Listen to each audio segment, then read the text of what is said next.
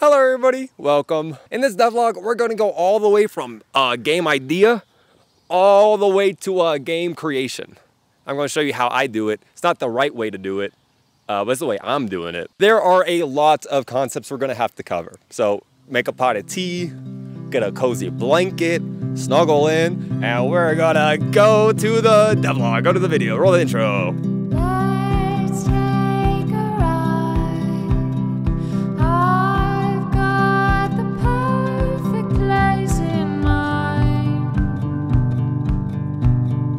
Yeah. You're supposed to be gnome? Yeah. All right. Yeah. It's hard to design a game, which is why we start with prototypes. A prototype is like a small version of a game. The idea is get the basic framework and then expand outwards. So what does that mean? Player feedback and rapid iteration should be a cornerstone of your design process. But there's not much to play right now, so we can't really have people play it yet. So we got to make a prototype first. But to make a prototype, we first must understand what the game we're trying to make actually is. For starters, I know I want the garden to be guarded, right?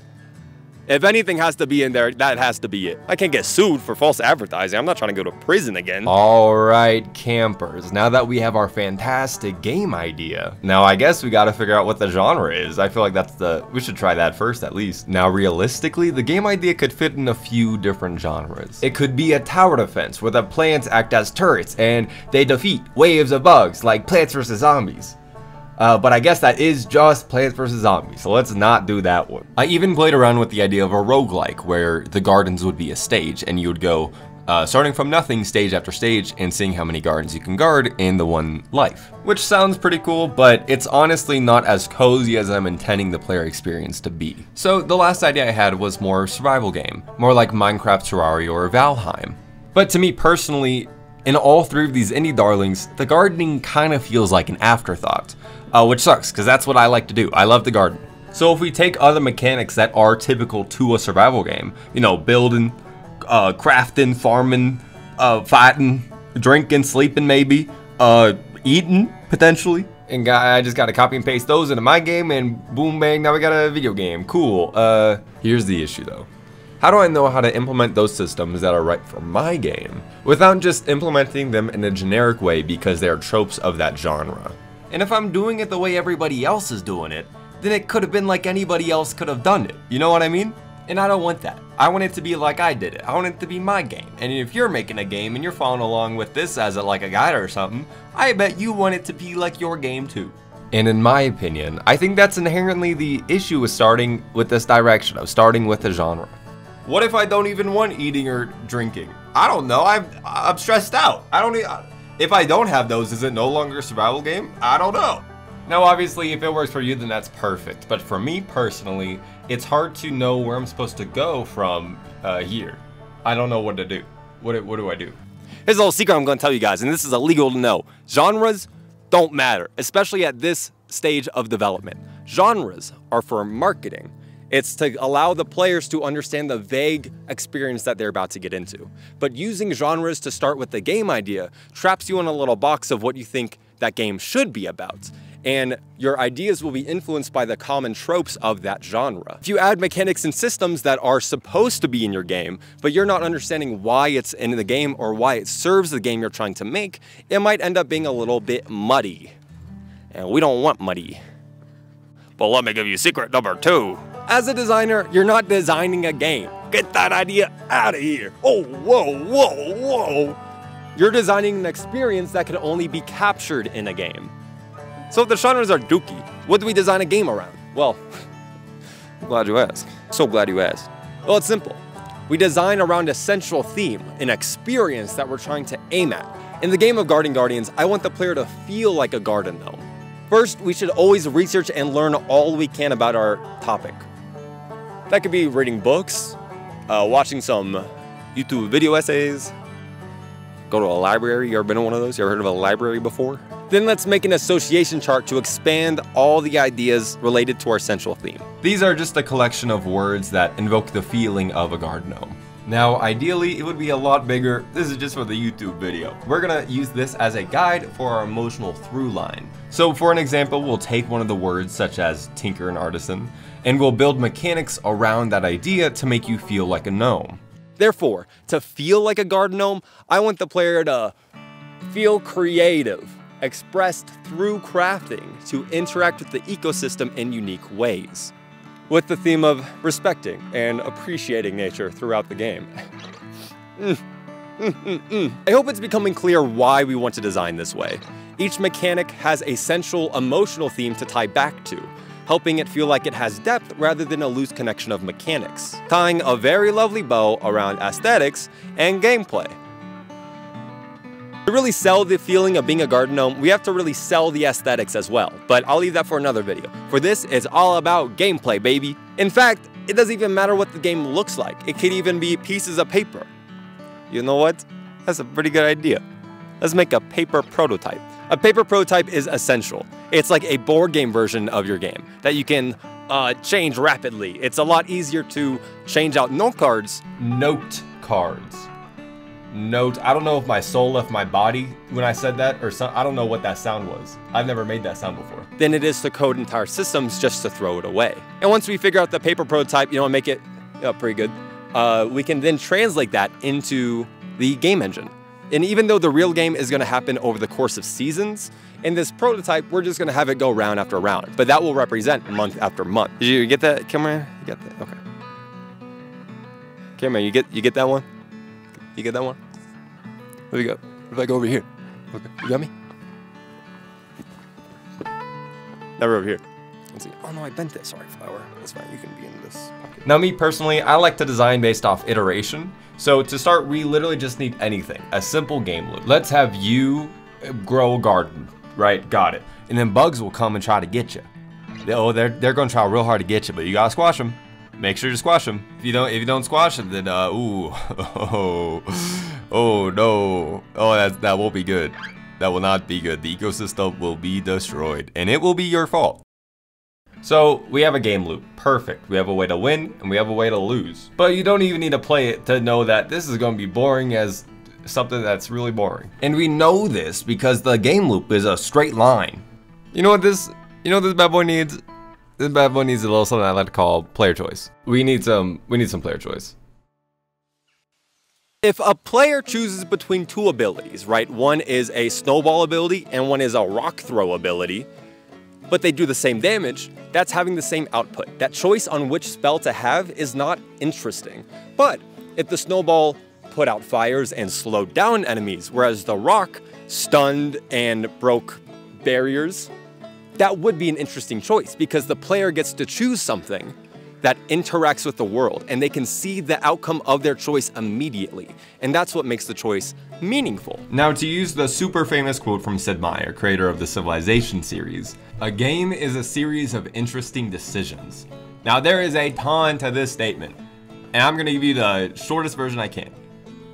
As developers, in order for our game to be fun, we need to present the player interesting choices, especially choices that influence the experience that the player is having. Now, this could be cosmetic, this could be gameplay related, and for our circumstance, whether the player wins or loses. So let's go back to the paper prototype. The idea is that you play it, figure out what's not fun about it, and then change it, and then keep playing it, and just iterative cycle, right? And while playing that first edition, I noticed that it was very complicated to keep track of what bug was attacking what plant and what each plant's health was, and it was just too confusing, too stressful. So immediately, I think we should abstract the health and the target to a central location. And you can think of this as the overall garden vitality. For our purposes, I'm just going to represent that as a bird fountain because that's a gnome, right? But because the bushes aren't the health bar anymore, what should they do? Well, how about when they fully grow, you can harvest it for wood. Dude, now we have wood now, let's go, woo! But we still need that player choice. So how about we choose to do something with this wood resource? Maybe we could either make an axe to kill bugs faster or make a barricade to last longer. Either way, we're getting something called player power, which is how powerful the player is. But how are we even going to get seeds to grow into bushes so we can get the wood? We can't go to Gnome Depot, they don't got one of those here. So how about, For now, the bugs drop seeds, because that means defeating bugs will feel really good, because defeating bugs leads directly to player power. So what if you get hurt, right? What if you break a knee? What if you split an elbow? What are you gonna do? You're gonna sit there and cry about it? No, you're gonna heal. So how about you can use a seed, you can consume a seed to heal. And this is adding another player choice, but it also has cascading effects, because the more you heal, the less wood you can get. So now you have to balance your seed resource in, do I want the short-term benefit to heal or the long-term benefit of player power, at the risk of potentially dying sooner. The other reason why I really like this choice is because you're using 100% of the garden, which goes back to the love of nature thing on our chart. Remember that from like 2 minutes ago? Do you see the connection? Do you see the thinking process? Do you see it? And now you have a paper prototype, so that's pretty cool. I think we have a prototype. Guys, I think we're ready to go to the engine now. I think we're ready to put it into the video game engine. I think we're ready to make a video game instead of a board game. So let's take this whole prototype and push it over there. There's nothing over. I didn't put it over there yet. It's on my computer. Stupid. All right, campers, let's see where we left off in the engine about 7 months ago. Ew. Yeah, this sucks. This is not a prototype in the slightest, actually. We gotta fix that. So immediately, I made a shield. I feel like, you know, that's the quickest way to get from A to B. So I went and attached the shield, and it was way too big. I don't know what I'm supposed to block with that. Maybe meteors. Maybe, you know, maybe the dinosaurs could be saved this time. This is a little better. I'm not supposed to be flying though. And it's also still way too big. It was also supposed to be socketed to the hand, and I did it right, but for some reason it was still not working. So maybe it's a model issue. You know, I had a lot of issues with the model. I'm still learning modeling, so that's, you know, it's still relatively new to me. So I just opened up Blender just to see what was wrong. I don't remember this. I managed to fix it a little bit, but overall the whole skeleton was just messed up. It was just ugly. Like, it didn't even look that good too. Like, it probably doesn't even know how to swim, jump. It doesn't even know how to jump. We just need a new gnome. We just need a whole new gnome. This is what I'm talking about. This is what we need. Well, you need some clothes first. Hold on. Now that's a new gnome. Yeah, yeah, that's a new gnome. This is the old gnome. Look at him. He looks stupid. This is the new one. Way better. Wait, this is the new one dancing. Oh my god, look at those moves. Oh, he's so good. Now this one should import a little bit better. Now it is a little bit better, but if you look closely, it's missing a few features of the gnome. Oh, I feel it. So the few features were actually colossal and in the air. And I don't remember this part happening at all. How did that happen? This is actually a historical recreation of the last known survivor of the Irish potato famine. But safe to say, things were going pretty alright compared to last time. And I think we're about ready to reveal the new gnome. Much better. So much nicer. Oh my goodness gracious. Still not where I want it to be, but it's good enough for now. Look at him jump. He's got whole new jump animations, and it scales based on how far he's falling and how high he jumps. That's incredible. Look at him jump. You probably can't even do that. You probably don't even know how to jump. That's okay. He'll teach you. He's a good guy. He's a good friend. Look at him strut. Woo! Yeah! Dude, he's moving. So I gave him a weapon. In this life, it's either kill or be killed. But what happens if he gets killed?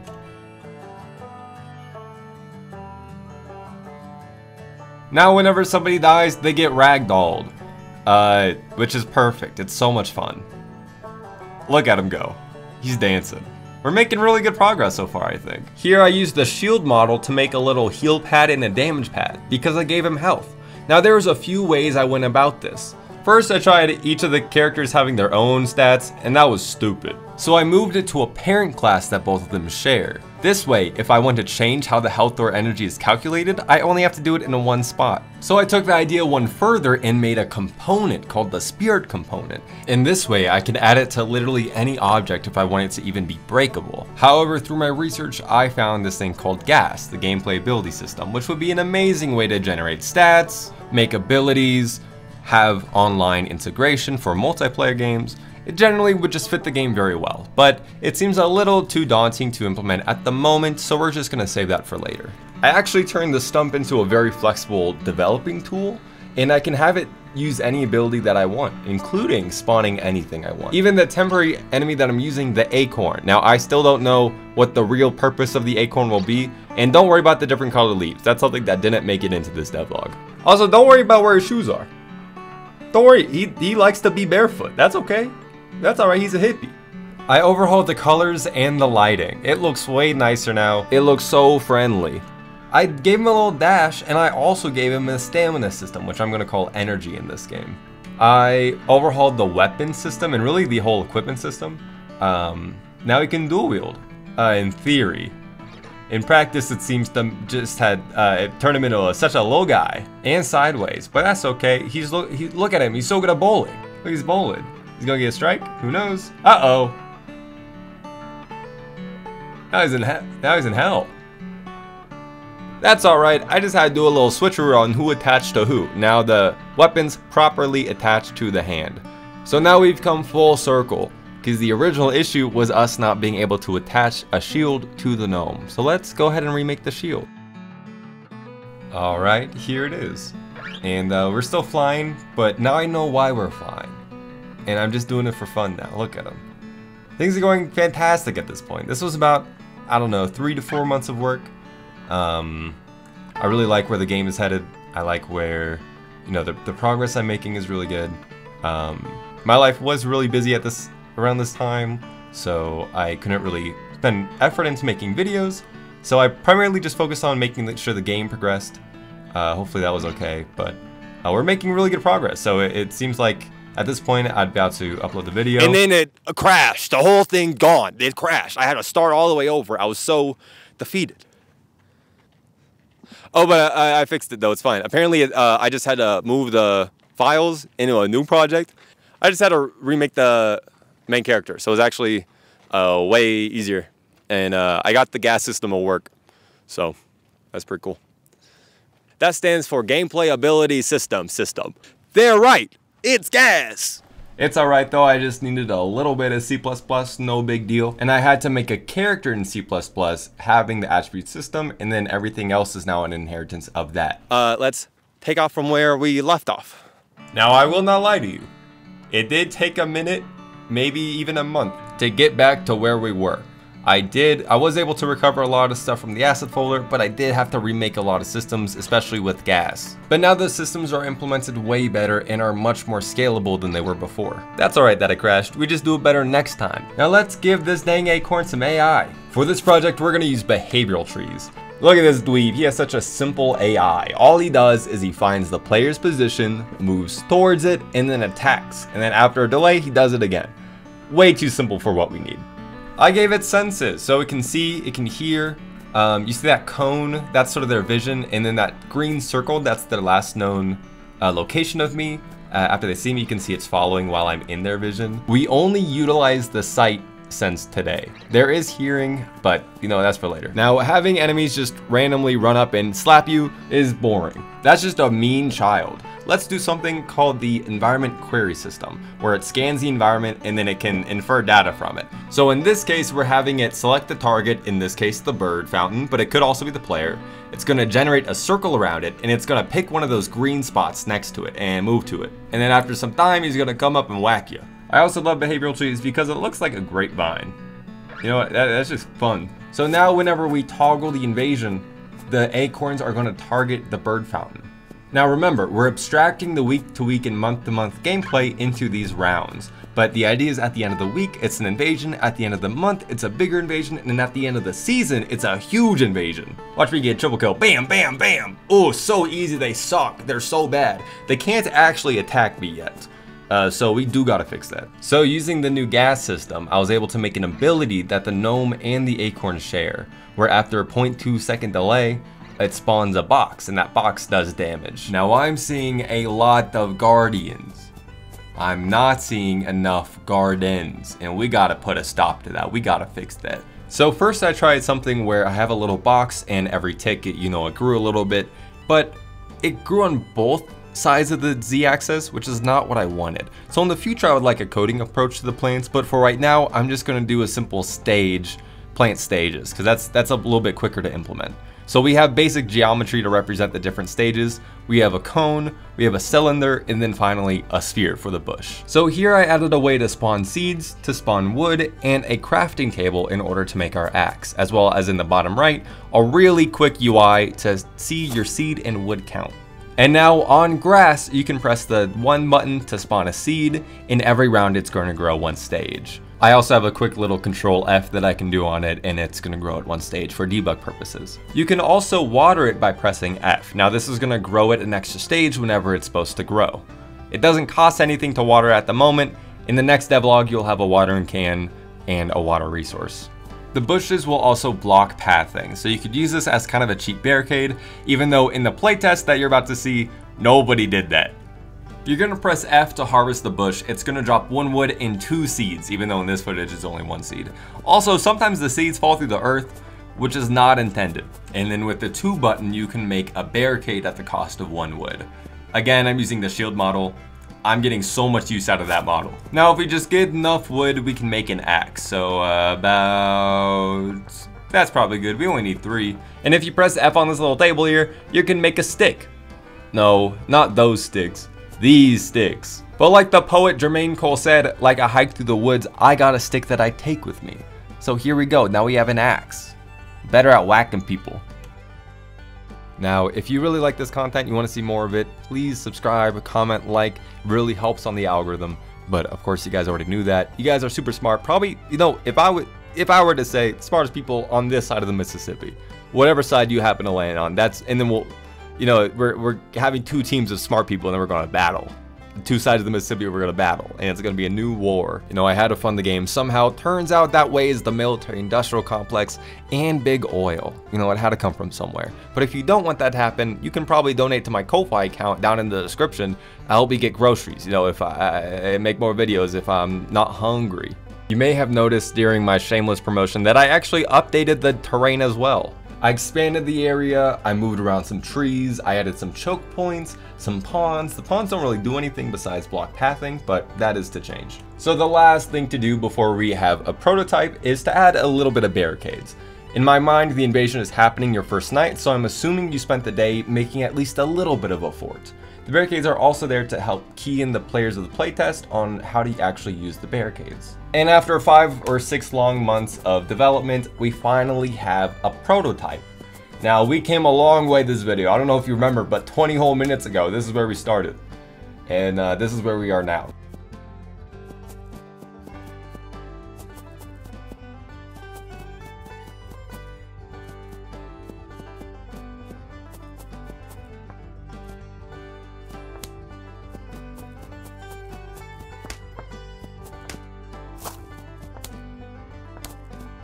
And then we have a prototype. We did it. But what's a game without people playing it? I fell on a rock. Almost tripped on a rock. Don't worry about it though. It's fine. It's a fun rock. Hear that rock? That's a healthy rock. That's a healthy rock. We need people to play it. But I don't know anybody. All the people I know is in Phoenix. So I flew all the way to Phoenix, Arizona. A whole plane and everything. It was also for my birthday. It was my birthday yesterday, so don't worry about that though. Don't worry about that. Happy birthday though to me, you know. Just so I can meet my 2 best friends from high school. Say hello, guys. Look at them. They're so happy. They're so happy to be here. They're so excited to play this game. Oh my goodness gracious. Trust me, they're beaming with like, this is the happiest they've ever been. We're gonna play a video game. We're about to play a video game. My video game. We're about to play video game. Should I also say we're gonna play video game? Yeah, we'll say it at the same time, right? 1, 2, 3. We're gonna play a video game. We're gonna play a game. Right, so we're back at the main area. Go ahead and press F on the bird fountain, and that's gonna start the invasion. You got it? Oh, yeah, dude, you kind of suck. You kind of suck at this game. Bro, wait. Are they attacking the fountain? Yeah. You have to defend the fountain. If the fountain destroys, you lose. Oh.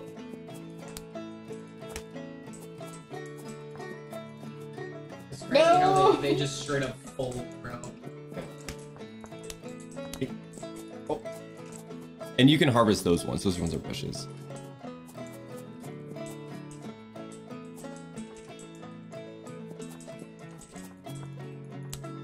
No! No!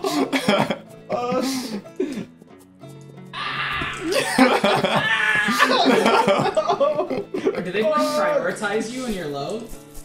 Nope. That's too complicated for this one. Help me. Yeah, he can walk over barricades, by the way. Are you serious? Yo. I don't have an axe. Yeah, because you didn't. Fist. You need to plant more plants to get the wood. You didn't plant enough plants. Oh. Yeah, Andre, there's a meta. There's a meta, dude. Follow the guide. Wait. I'm cheating. Oh, you're cheating? What? No! Please! Yo! Grow it. Get the wood. You need 3. You need 3. Wow. I know. Oh my god. Dude, he's chunking your health. You need one more. You need one more wood. Oh wait, that one's going. Yo, that one's going. You need one more. You need one more wood. Get it. It's right there. Wait. My boy. Attacking the fucking. Ah! Dude, this is crazy, actually. Nice. Alright. Kill him. You barked? Some chihuahua ass energy. Oh my god, that bitch! Alright. Oh, Nice. let's go. So he just drops 2 wood, the big guy. Yeah, you gotta pick up his stuff. So yeah, you need some more wood because you can actually upgrade your axe. What? You can, I didn't know you More could upgrade Yeah, the yup. You axe. could actually upgrade the axe. You're gonna need 3 wood. Hey, did you just control F that bush? What? My bad, bro. I'm sorry. Yo, there's 2 of them! Yes, dude. Oh my god. I think Oh wait, I think they destroyed it. Yeah, they destroyed the fountain. Damn. Patch notes just came out. I know. Yeah, new patch. New patch updated the interact radius because it seemed like it was hard to interact. Oh, you can actually. Those footsteps are meaty. Holy shit. They are meaty. They're pretty meaty footsteps. I like that. I like the crunch. He likes the crunch. Okay. All right, you ready? Yeah, I'm ready. All right, go for it.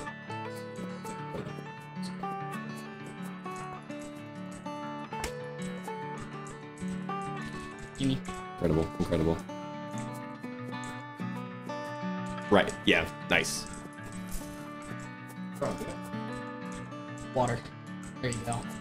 Okay, But, so how do I yeah. upgrade the axe? You just press F on the table. Damn, you have so much more food than I do. Yeah, dude, he's been planning. He's been farming. I don't know that it's... You see how it's double bladed now? Oh, okay. Yeah. Is there another upgrade to the axe, or is it just the double-sided? There upgrade? is another upgrade to the axe. Dude, am I just bad at gaming? That might be it. You might just be trash. Oh, dude, you're about to die. Oh, no. Oh, don't get hit. Oh, you're crushing it, though. I get it. There we go. Nice. So that actually one-shots the big guys. Oh, you have 1.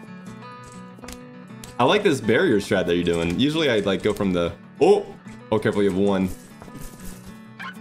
Yeah, the issue is okay. it's becoming quite difficult for me. Sure, right. Dude, you're funneling them. What are you talking about? It's quite difficult for me to just shreds them. Oh, you lost. Sam, what are we going to do differently next time? I don't know. I thought I had it in the bag. Hop into your big boy. You gotta be planting bushes like 24/7. Mm-hmm. It's called Garden Gardens, not Garden Gardens, dude. Okay. This freaking guy. Alright. These ones are spicy. This hurts my mouth. Okay. The atomic ones? Oh, they're atomic? Yeah, dude. What I'm gonna do differently? Mm-hmm. I'm gonna be better than Sam. Mm-hmm. Bro, you're gonna have to get to round 10 and beat the game then. You lost, bro. I You was lost. literally hitting it. You lost, dude. You literally lost. Dude, Only That's round crazy, only round dude. 4. Andre. So trash. Not me though. There's no Not me. way. Go back to quick play, dog. What the heck? There's no way. You had 20 seeds. I know. I was trying, bro. All right, Sam. Let's see if you can win. Oh, nice, nice.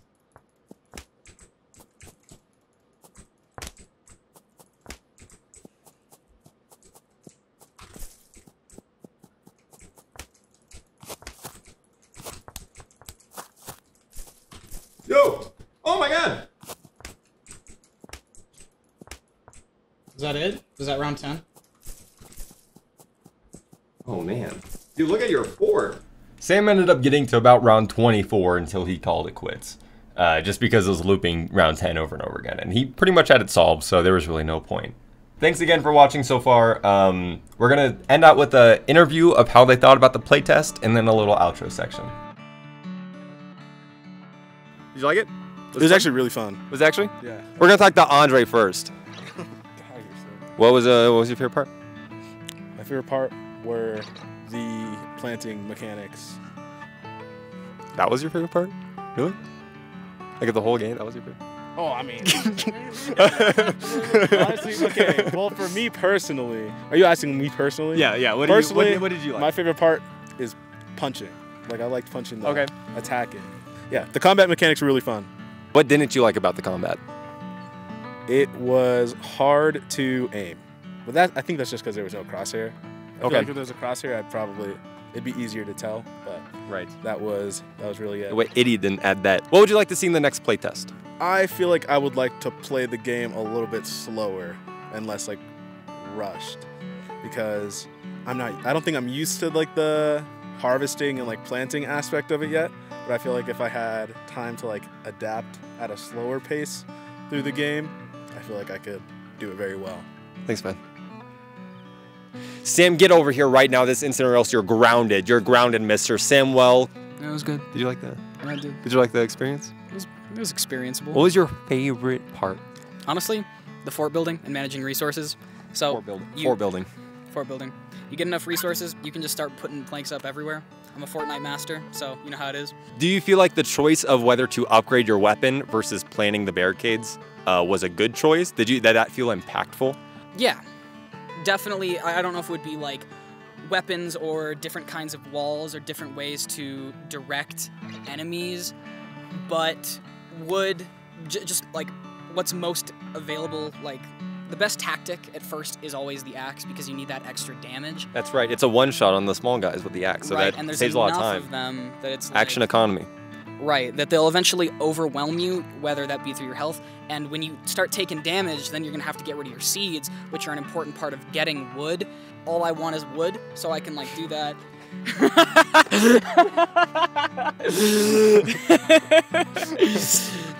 So it's like you're gonna start losing resources if you don't start upgrading your damage. It's just kind of like part of how the progression is right now. I don't know what other options you would present, but I do think the more options you present, the more meaningful choices a player will have. Because eventually it's like, what? All right, wrap it up, Buster.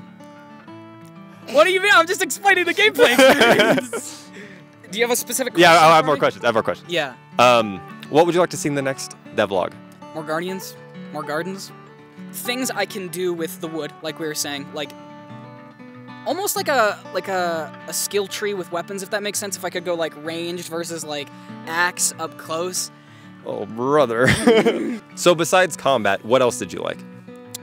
I really liked I guess like the art style or the animation style of like the acorns. I really liked the design of them. It was really fun. They were very punchable. Like I had a good time. I mean, I'm coming back to combat, but like, yeah, it's like the art style. So do you think it was too much of a nuisance to have to go and plant and put barricades versus just combat because that's your play style? Yes, that is like the one thing that I would say I found to be like the hardest part, just because I like to be able to just like attack and figuring out like the leveling up part after a certain amount like of time that I've gone to like adjust. Having to also think about upgrading while fighting, it was like hard to adjust to, I guess I would say. The next video won't nearly be as intricate as this one, but this was a cool one, wasn't it? That was the video. Thanks, guys. Appreciate it. You guys want to play the next one? Yeah. Yeah. Are you just like saying that or? No, I want to play it, and that will be on I'm a liar. Patreon. No, it won't. Patreon. Thanks everybody. Next video, we're gonna start to dissect what they said and fix that about the prototype, and then expand upon the combat, which is what the focus of next video is gonna be. And if you want to see more of Andre, he has his own YouTube channel, youtube.com/CosmoKazi. He uploads fantastic vlogs. The cinematography is incredible. It was his equipment we were using. That's why it looked super professional. And for some reason, if you want more of me, I'm a guest on my friend Alex and Nathan's stream every Wednesday. We're playing Baldur's Gate. We're doing an only gnome playthrough. It's a lot of fun, a lot of chaos. Here's the clip. Oh, wait. Come on. No! No! That was our. Oh, That was God. it. That was our chance. That was the one. If I had Glory. had a bardic For glory. inspiration. For glory. All right. Yeah!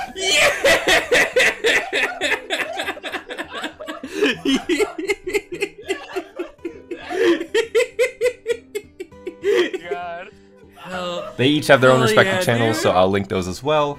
And if you wanted quicker updates on Garden Guardians, you can go to my Instagram page where I upload on my story all the time. I have a highlight reel of me working on the game, so yeah. Anything you guys want to say while the credits roll? I love you, Jack. Subscribe to Studio Jackie for more updates. Guys, thanks. That's really good. That's really cool. And now wait for the next one.